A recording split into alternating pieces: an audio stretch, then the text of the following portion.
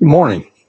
If you're visiting with us, we're thankful, especially to have you as our honored guest this morning, and invite you to stick around for a few minutes afterwards and allow us to thank you for coming and worshiping God together with us today. We're going to look at a text in John, the 15th chapter, the Gospel of John, chapter 15. I am the vine, you are the branches. And what this chapter focuses on in the initial paragraph is the life of abundance that God wants us to live. I've talked about in a few previous lessons on the Gospel of John how this is a gospel of abundance. Jesus says in chapter 10, verse 10, for example, that I have come that they may have life and might have it abundantly. And so ultimately, this is this idea of the vine and the branches is such that we are unmistakably connected to Jesus.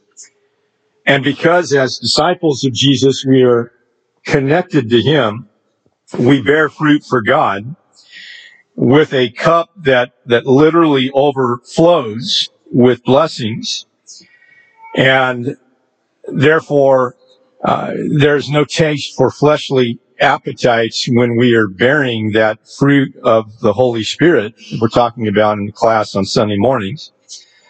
So rather than focus on fleshly, worldly things, instead there's great satisfaction, fullness, and joy to be found in God. That's not to say that walking with God is always easy. In fact, in the context here, Jesus has just tried to console His disciples. Even with great blessings that He spells out in these chapters, they faced a real-world problem.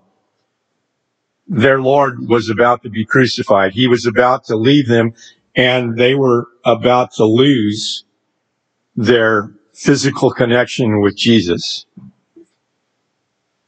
They were not particularly happy about that.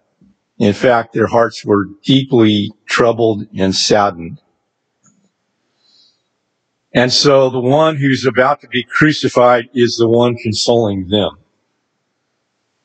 And what He says in the context here in chapter 14, verse 1, is, "Let not your hearts be troubled. Believe in God. Believe also in me." In verse 18, same chapter, He says, "I will not leave you as orphans." He would continue to dwell in them, they in Him, and He would send the Holy Spirit, a comforter, to provide peace and ongoing guidance. And He says in verse 27, "Peace I leave with you, my peace I give to you." And all of this is a prelude to the first verses of chapter 15, where He develops this idea of the vine and the branches and reinforces this comforting thought. They would not be left to their own devices, and their success would not be achieved independent of Jesus. He would go on to say in chapter 15, verse 4, "Abide in me and I in you, as the branch cannot bear fruit by itself unless it abides in the vine, neither can you unless you abide in me." So even though I'm leaving, and even though I'm going to be executed as a criminal and leave you, I will still be with you, and we will still have a precious relationship. And verse 4 of chapter 15 is kind of like a Johannine parallel to chapter 28 of 20 of Matthew, where Jesus says, the last verse of the Gospel of Matthew, "Behold, I am with you always, even to the end of the age." I'm going to be with you. It's all going to be okay. And as He's developing this, He will say to them in verse 19 of John 14, verse 19, "Yet a little while, And the world will see me no more, but you will see me. And then he says down in verse 21, whoever has my commandments and keeps them, he it is who loves me, and he who loves me will be loved by my Father, and I will love him and manifest myself to him. The world will no longer see me, but you will see me, and I'll manifest myself to you. So this is not stopping. It's not coming to a screeching halt. It will continue on in new and exciting ways. Which leads to the question on the part of Judas, not Judas Iscariot, but Judas, son of James, otherwise known in the other Gospels as Thaddeus. How are you going to pull that off? Lord, how is it that you will manifest yourself to us and not to the world? How will you be visible to us and invisible to everybody else? You may have watched a science fiction movie about an invisible person who's invisible to most people, and then one person sees that person. How in the world can that happen in the real world? How are you going to be visible to us but invisible to everybody else? And Jesus' answer in verse 23 is, if anyone loves me, he will keep my word, and my Father will love him, and we will come to him and make our home with him. No, I won't be here physically. Paul would say in 2 Corinthians 5, verse 7, about our relationship with Jesus, we walk by faith, not by sight. But the relationship, nonetheless, will continue. And even there, we have another Johannine parallel, chapter 14, verse 23, such as Matthew 18, verse 20, for where 2 or 3 are gathered in my name, there I am among them. I'll still be with you. Jesus' love is still there. Jesus' word is still there. And in fact, Jesus is still here. So in the last verse of chapter 14, the last phrase in that verse, Jesus says, rise, let us go from here. They're in an upper room somewhere in Jerusalem. And I take that last phrase, rise, let us go up from here, as an indication that they're now leaving the upper room. This is a possible scenario. I think it's probable that they leave the upper room and then they head down the stairs and into the night air, perhaps with torches to be able to see in the night. And on their way to the Mount of Olives, in the lower slopes of the Mount of Olives, where there is a garden of Gethsemane, they cross the Kidron Valley, and along nearby terraces are ancient vineyards. Another perfect object lesson to reinforce the point. I don't know for sure if they come across a vineyard, but I think they probably do. It would be in the vicinity of this scene right here. The lower slopes of the Mount of Olives that cross this Kidron Valley probably see some vineyards, some vines and branches and grapes. And so Jesus is going to make a point using a new metaphor with vineyard, vine, branches, and fruit. And this is what he says. Chapter 15, verses 1 through 11. I am the true vine, and my Father is the vine dresser. Every branch in me that does not bear fruit, he takes away, and every branch that does bear fruit, he prunes, that it may bear more fruit. Already you are clean because of the word that I have spoken to you. Abide in me, and I in you, as the branch cannot bear fruit by itself unless it abides in the vine. Neither can you unless you abide in me. I am the vine, you are the branches. Whoever abides in me and I in him, he it is that bears much fruit. For apart from me, you can do nothing. If anyone does not abide in me, he is thrown away like a branch and withers, and the branches are gathered, thrown into the fire and burned. If you abide in me, and my words abide in you, ask whatever you wish, and it will be done for you. By this the Father is glorified, that you bear much fruit, and so prove to be my disciples. As the Father has loved me, so I have loved you. Abide in my love. If you keep my commandments, you will abide in my love, just as I have kept my Father's commandments and abide in his love. These things I have spoken to you, that your joy, my joy, may be in you, and that your joy may be full.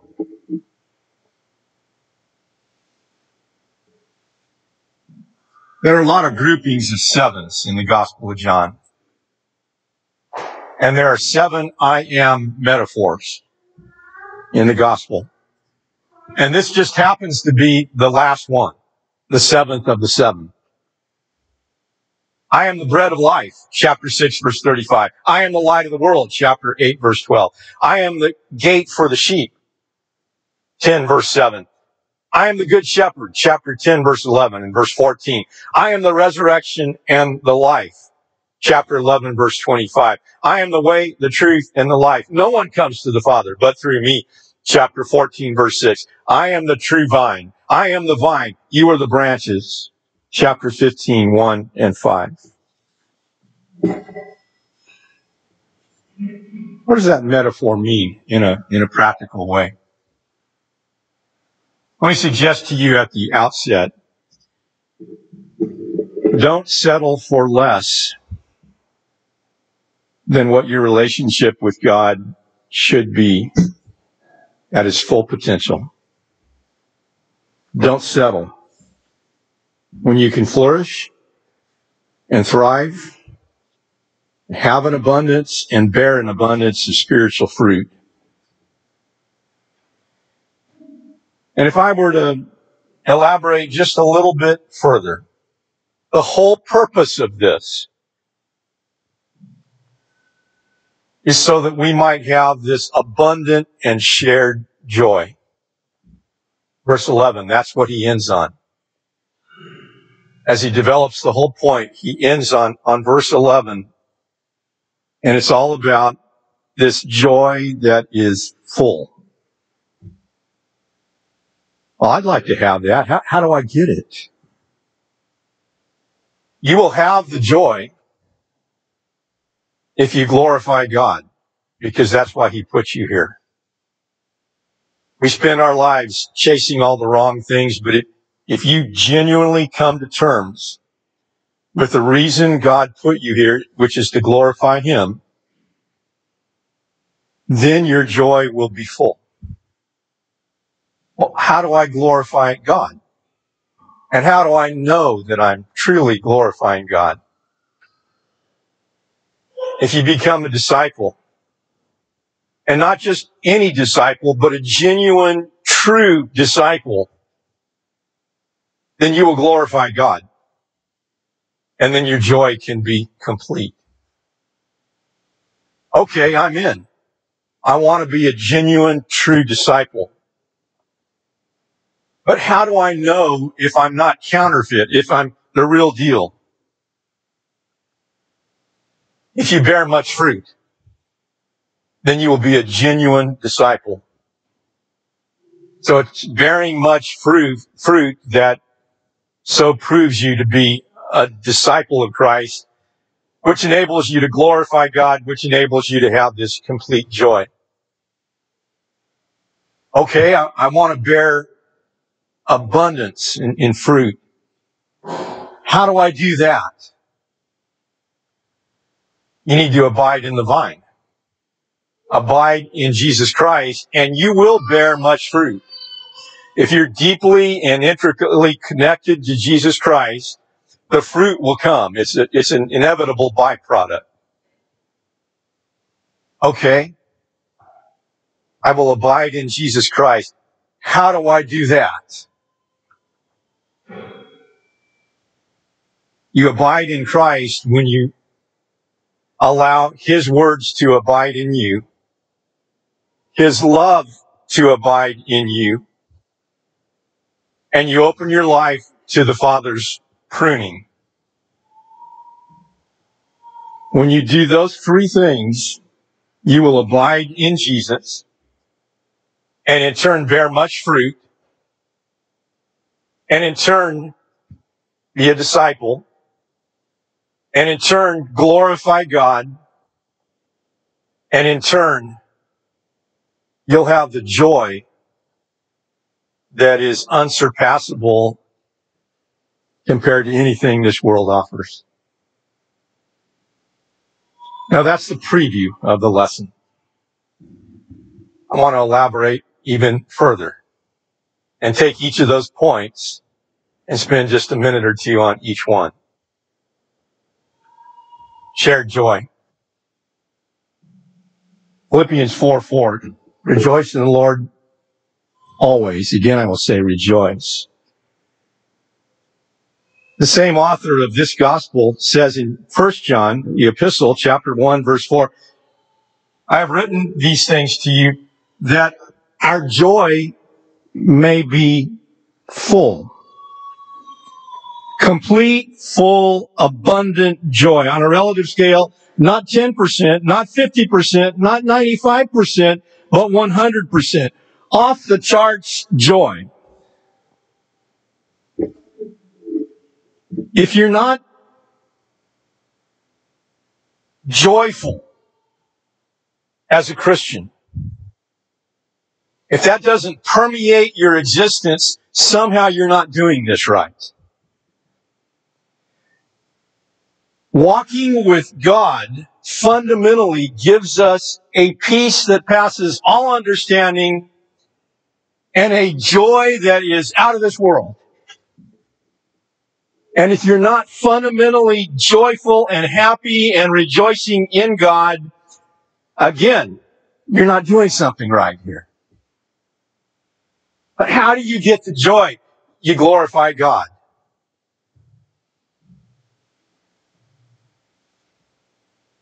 By this the Father is glorified. Verse 8. When we live to our high and holy calling, we come to realize that we will never ever be happy till we realize why we're here and come to terms with our purpose in life when we're not here for us. The joy will be found not in chasing our dreams and our agendas, but in glorifying God who put us here. We are here fundamentally for Him, not for us. And we'll never be at peace with ourselves, and we'll never be fully happy until we come to terms with our purpose for being put here. 1 Corinthians 10:31, so whether you eat or drink, or whatever you do, do all to the glory of God.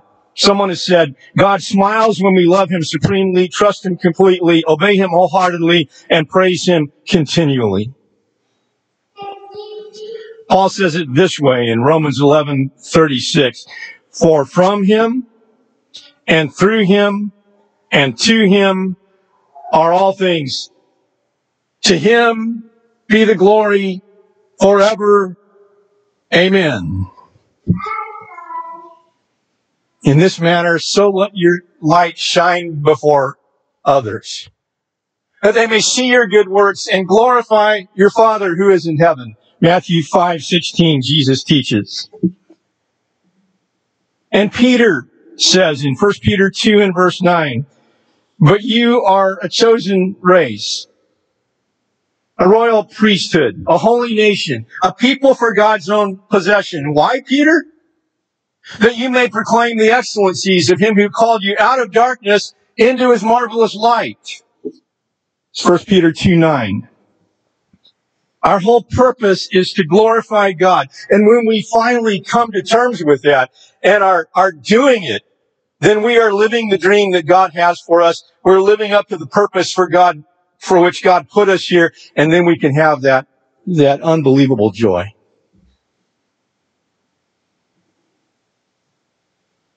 But how do we glorify God? And how do we know God is glorified?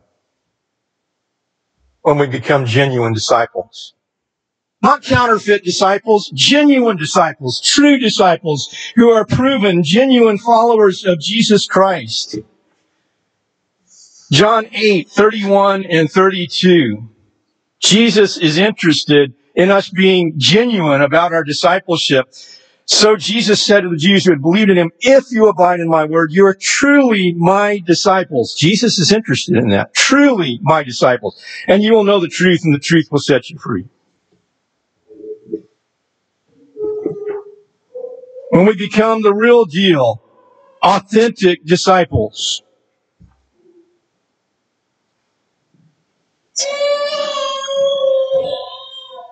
How do we know that we're genuine, true disciples? If we bear much fruit. You remember the episode in the last week of our Lord when he comes to a barren fig tree and he's hungry. And he searches for a fig and there is no fruit to be found. What does Jesus do with that tree? He curses it. And the next day when the disciples and Jesus come around, it's all withered up. It's dried up. Just like that fig tree, our purpose is to bear fruit.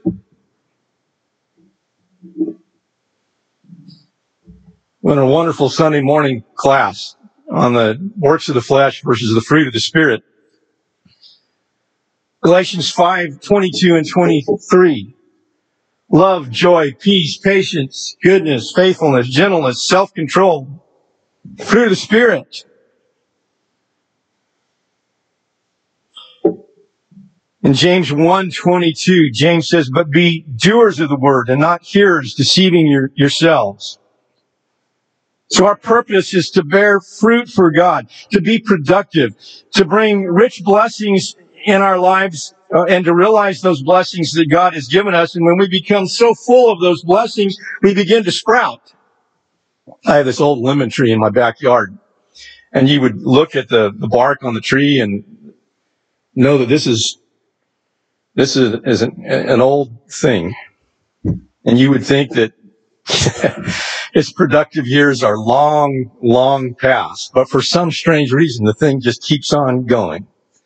And every year, the number of lemons is just unbelievable. I'm going to be like that tree. Just keep on bearing and bearing and bearing more and more fruit. When we come to terms with the immeasurable riches of his grace and kindness toward us, Ephesians 2:8. The immeasurable riches of his grace and kindness toward us, we begin to reproduce. In fact, I would suggest we cannot help but reproduce. Our lives are so full of blessings that we exude those blessings and touch others' lives for good. But how do we do that? Only if we abide in Christ. You don't cut a branch away from the tree, or in this case, away from the vine, and then try to apply human engineering to that branch, independent of the vine, have a rally. Okay, go for it. Get some fruit. Come on, let's, and have thousands of people just kind of cheering that branch on, independent of the vine. It doesn't work like that. Nor can you apply human engineering apart from that vine, and that branch miraculously just produces some fruit. Has to be connected. This is not something forced or engineered in a mechanical way.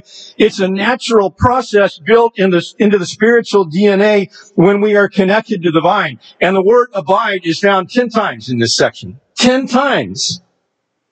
We are to abide in Christ. His words are to abide in us, and so on. That we are deeply and intimately connected with Jesus. And when we abide in him, fruit bearing is automatic. We don't have to work at it. We don't have to force it artificially. It just comes. It's like Paul's prayer in Ephesians 3:14, beginning. For this reason, I bow my knees before the Father, from whom every family in heaven and on earth is named, that according to the riches of his glory, he may grant you to be strengthened with power through his Spirit in your inner being, so that Christ may dwell in your hearts through faith, that you, being rooted and grounded in love, may have strength to comprehend with all the saints what is the breadth and length and height and depth, and to know the love of Christ that surpasses knowledge, that you may be filled with all the fullness of God. When you're full of God, because you're rooted and grounded in the vine, fruit will just pop out everywhere.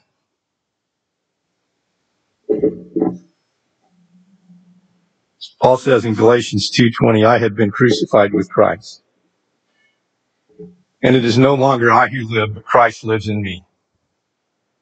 In the life that I now live in the flesh, I live in faith in the Son of God who loved me and gave himself for me.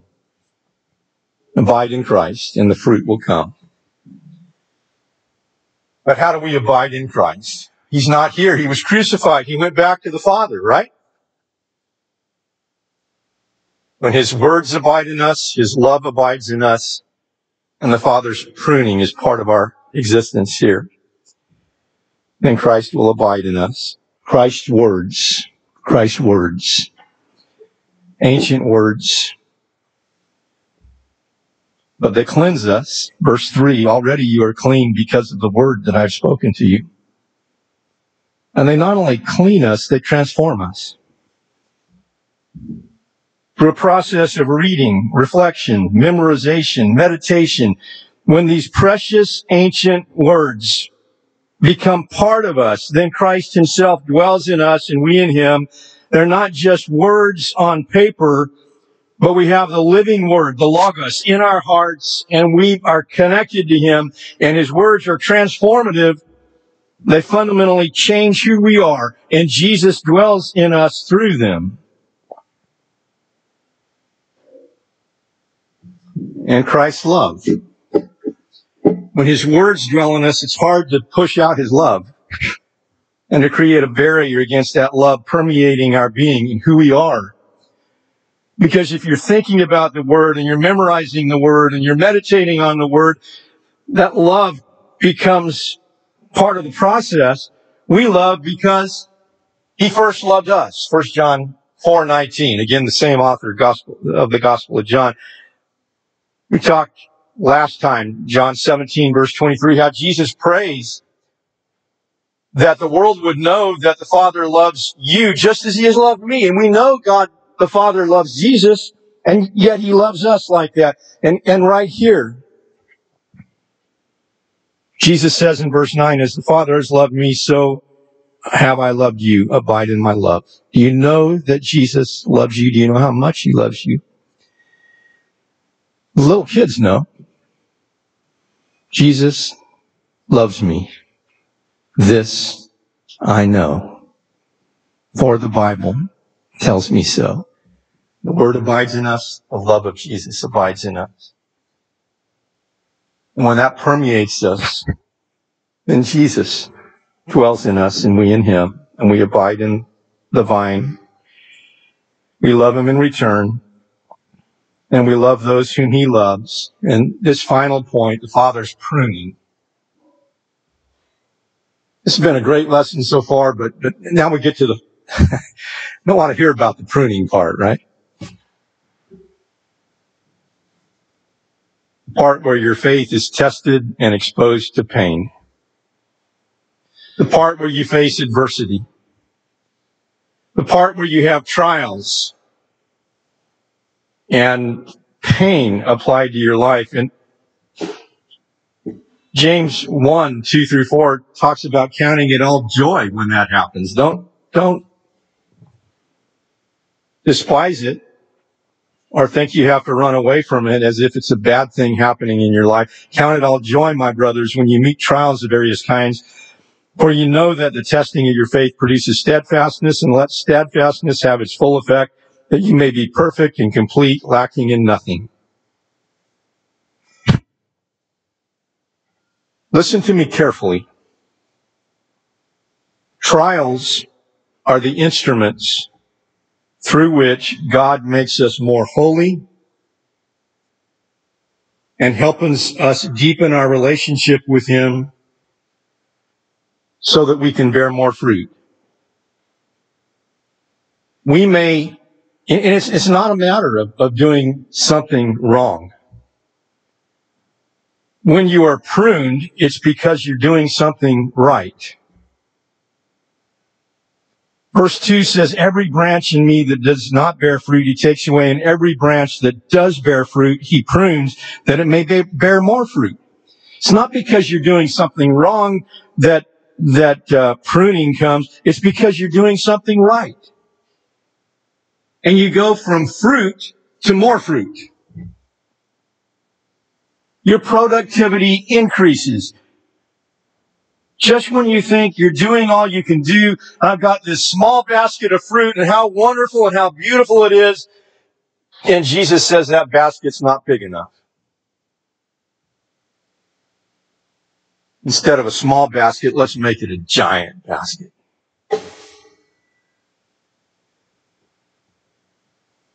In his book, Secrets of the Vine, Bruce Wilkinson tells a story about a friend of his named George. And at midway point in his career as a minister,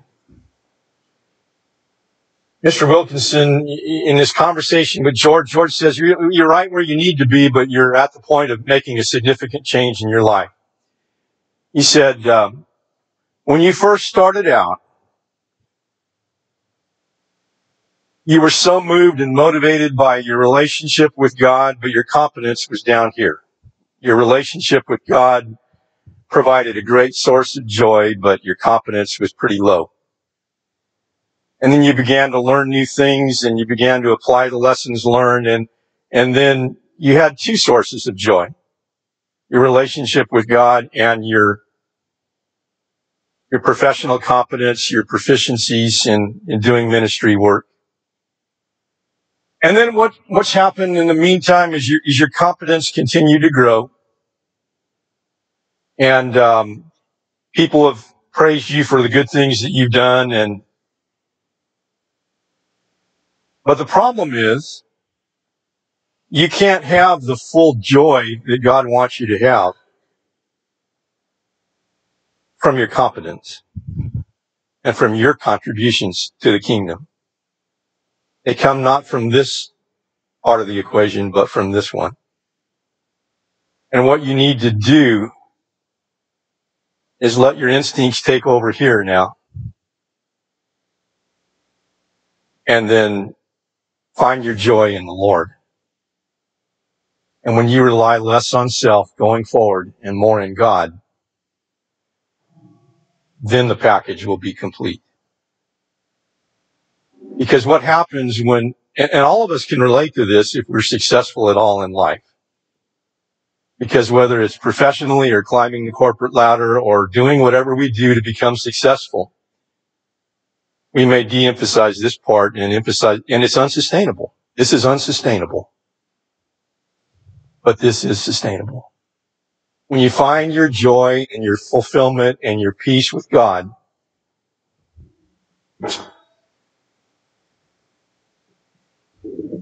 then all of these things we've talked about today can happen.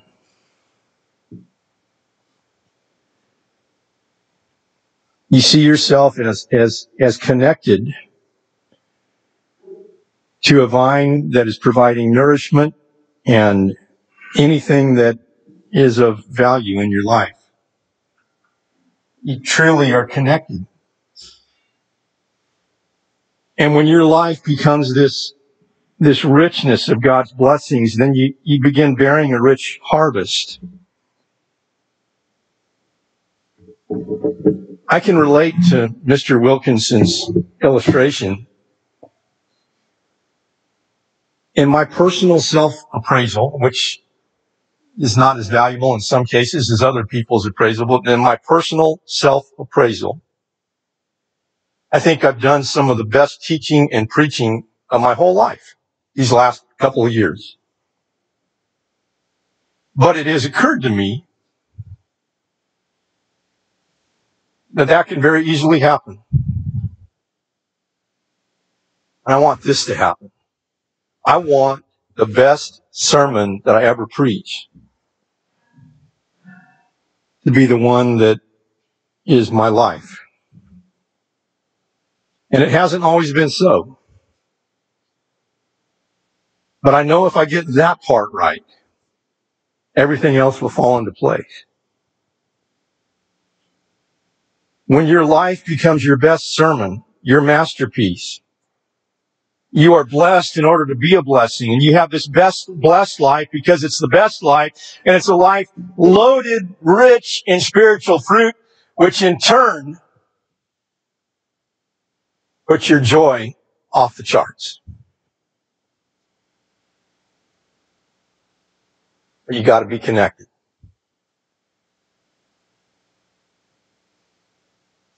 We take this lesson to heart that Jesus teaches these disciples on the night in which he's about to leave them the next morning. Then we truly will be transformed. And when we find ourselves all alone in a room, as I found myself last night as I was thinking about these things, the thought occurred to me in a powerful way: Jesus is here. I'm not alone. And I want that thought to permeate my every being from this moment forward. If Jesus is here, then my life will be abundant in the fruit that I bear for him. Are you subject to the invitation call of Christ? You need to get connected to the vine. Become one of the branches and start bearing fruit as God works powerfully in your life. Put your faith and trust in Jesus, be baptized into him, and walk with him until he calls you home to glory. It's the best life you could possibly live. You need to get back on track. Then do it. Whatever your need is, get connected, stay connected, and bear that precious fruit. Let's stand and sing Song of Invitation.